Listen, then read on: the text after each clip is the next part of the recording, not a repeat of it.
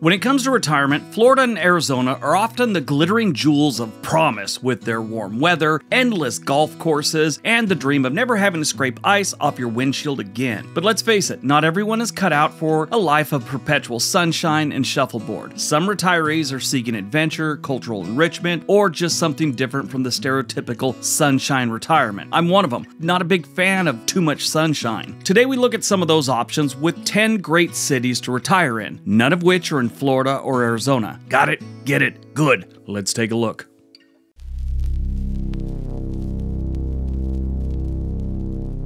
Number 10, Fargo, North Dakota. That's right, I said Fargo, North Dakota. Put your teeth back in your mouth, Ethel. When you think of retirement, why not think of endless stretches of tundra and a population that treats parkas like formal wear? Yeah, that's what's going on in North Dakota. And Fargo is a very cold place in North Dakota. Forget about mild winters. Their weather makes men and sometimes freezes men to the front seat of their truck. But people still love Fargo for retirement. Why not? It's a great place with great health care and it's affordable. See, sunshine is great and all that, but some people can't afford Florida and Arizona for retirement. That draws a good amount of people to places like Fargo. Plus, the city's legendary friendliness means you'll always have someone to chat, whether you like it or not. Even though Fargo is cold and not as appealing as Florida and Arizona, a lot of people choose Fargo for cost and some other stats. The livability score in Fargo is 84, which if you don't know about that, anything above 65 is okay. When you get above 75, it's great. This is 84. About 12.5% of Fargo's population is 65 or older. The national average is about 10. Fargo has approximately 10 to 15 retirement communities. Now, there's a lot that goes into that one. Some close, some open, and different places have different reports on how many there are. But 10 to 15 good-sized retirement communities. The average home value here is $296,000.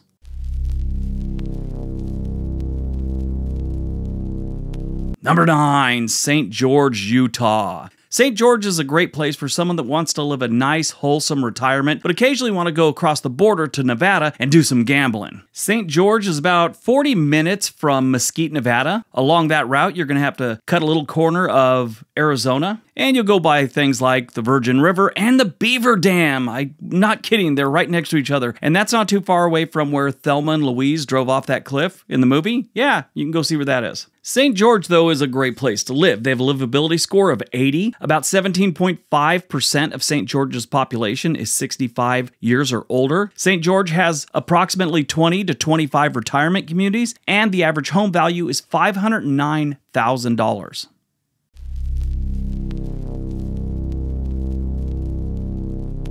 Number 8, Anchorage, Alaska. If you are truly an adventurous retiree, Anchorage is calling you. Why settle for beach sunsets when you have an opportunity to see the northern lights? Sure, it's cold and you might be run over by a moose, but at least you don't have to worry about hurricanes. I'd rather come face to face with a moose instead of an alligator any day. Or one of many, many snakes they have in Arizona. Now, there are a lot of reasons to move to Alaska in retirement, especially if you like to fish. That's one of the biggest reasons, or just people that like to be outdoors. They also get a yearly stipend, which is nice just to live there. And they're pretty friendly when it comes to the different things about retirement in the state. They have a livability score of 78. About 8.4% of Anchorage's population is 65 years or older. They've got 10 to 15 retirement homes, and the average home value is about $375,000. There's a lot of other solid places for retirement in Alaska. Anchorage is just a pretty decent one.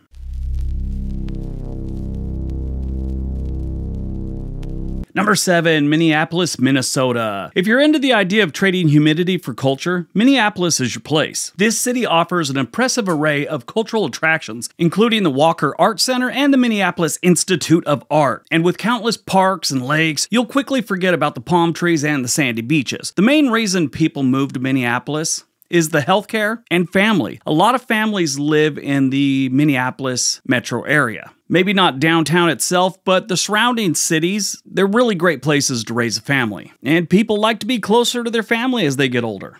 It's what we do. Sure, they have brutal winters, but like we've already established, some people don't mind. Just my personal opinion without any real stats, I would say about 25% of the population hates living places where they really don't have a serious change in the seasons. Any type of weather can wear you down no matter what type of weather it is, if it stays too long. But people move to Minneapolis for a whole bunch of reasons. Like I said, family, cost of living is low, great health care. They have a livability score of 78. About 10.7% of Minneapolis population is 65 years or older. Minneapolis, along with the surrounding area, has about 30 to 40 retirement communities. The average home value is $328,000.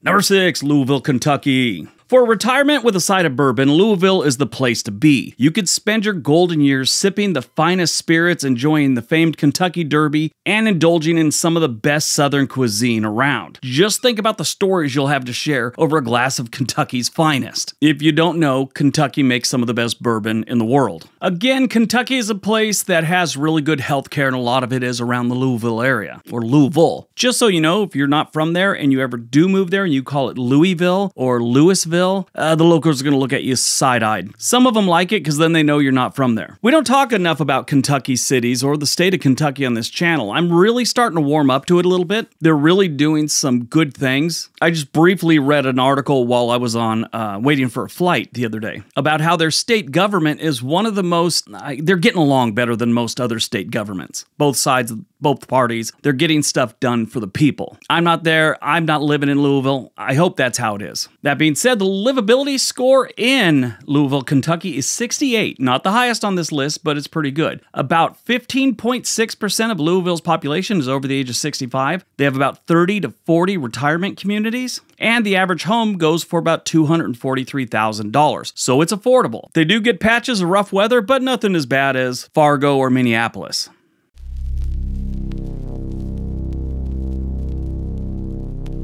Number 5, Pittsburgh, Pennsylvania. The Steel City may not have palm trees, but it does have a rich history and a thriving cultural scene. They also have some pretty good beer. From its renowned universities and hospitals to its beautiful riverside views and sports fanaticism. Yes, if you are a sports fan, move to Pittsburgh. These people lose it for the baseball team, the Pirates, the Steelers, their football team, and the Penguins, which is in the NHL. I want to go see a University of Pittsburgh game, Pitt. I want to see it there and their stadium. I've always have. In the last, I would say 5 to 10 years, Pittsburgh has become more and more popular, not just with retirees, with younger people. It's affordable, homes are affordable, it's not terribly bad when it comes to crime or bad neighborhoods, and I'm comparing that to other cities in the United States. Every time I mention that, someone's going to go, no, it's so much worse now. Okay, every city's worse to someone than it used to be. That's what time does. Prices rise, crime rises. Buildings get worn down. That's how the world works. Every few decades, they have a rebirth. Things get a little bit better in most cases. But Pittsburgh is a perfect example of a city that's on the rise. They have a livability score of 84. There's about 16.5% of Pittsburgh's population being 65 or older. Pittsburgh has around 40 to 50 retirement communities, and the average home goes for about $239,000. That is not bad. I could not live there. I'm a Cleveland Browns fan, and I believe it is illegal for me to live in Pittsburgh.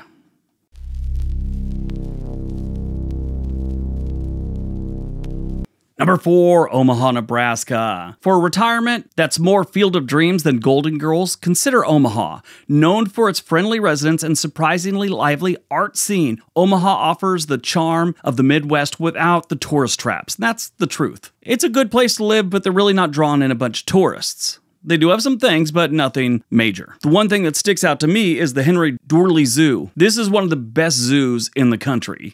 Some people aren't into zoos. I am. I really enjoy them. They do a lot of research, and it's fun to go look at the animals. This is one of the best ones I've ever been to. Omaha is another city that's becoming more and more popular with the retirement crowd. The weather here isn't horrible, and it is affordable, so it's kind of like a happy medium. They have a livability score of 84. About 12.6% of Omaha's population is 65 years or older. They have 25 to 30 retirement communities. That's a lot.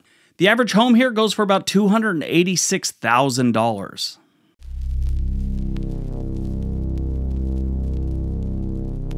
Number 3, Burlington, Vermont. Yep, we're heading north again to Burlington. You know, if you could retire in New England, you definitely saved some money or did pretty well for yourself. It's an expensive place to live, but it is beautiful. And again, this is one of those places that a lot of people will retire to get closer to family. From 2011 to 2017, the retirement crowd was getting smaller in Burlington. And in 2018, it started coming back up. Slowly, nothing major, but it's coming back up. But if you like your retirement with a side of maple syrup and stunning autumn foliage, Burlington should be your first round draft pick.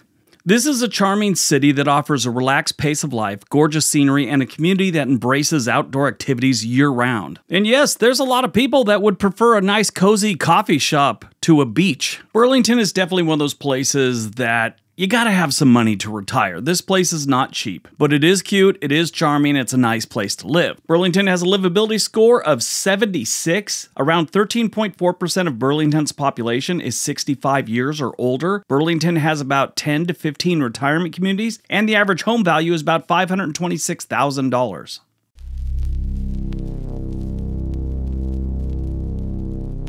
Number 2, Albuquerque, New Mexico. Albuquerque, you know, it's not the best city, but it is affordable and it is a major city. Trade in your flip-flops for hiking boots and head to Albuquerque. With its rich cultural heritage, vibrant art scene, and breathtaking mountains, this city offers a retirement filled with exploration and adventure. That's something I read off one of their websites. And with over 300 days of sunshine each year, you won't miss Florida's weather at all. I mean, there's next to no humidity. Sure, there's no palm trees and no beaches, but that ain't everyone's cup of tea. Albuquerque has a livability score of 76, and about 14.5% of Albuquerque's population is 65 years or older. The average home value is about $333,000. It's not bad. All right, before we get to number 1, if you're thinking about moving to any one of these cities, or really any city in the United States, there's a link for a website called Home and Money in the description area below. They can get you in touch with a real estate agent anywhere in the country. All right, on to number 1.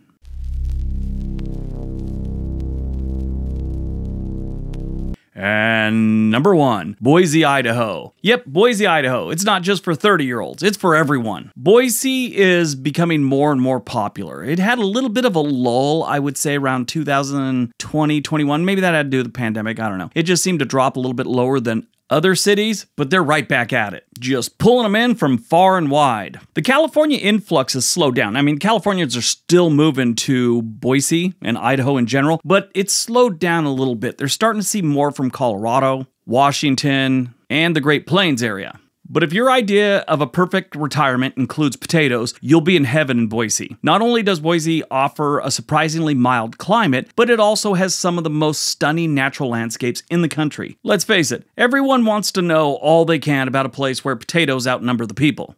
Boise, Idaho has a livability score of 84. I mean, they've got pretty good stats all the way across the board. Approximately 13.8% of Boise's population is 65 years or older. They have about 25 to 30 retirement communities, and the average home value is $491,000. That's not too far off of the national average. And it's an attractive place to live. So, I mean, there's places that suck that'll get you a house about the same price or more. If you like that video, you probably like one of the 2 being suggested to you right now. If not, here's the outro. Have a great day. Be nice to each other.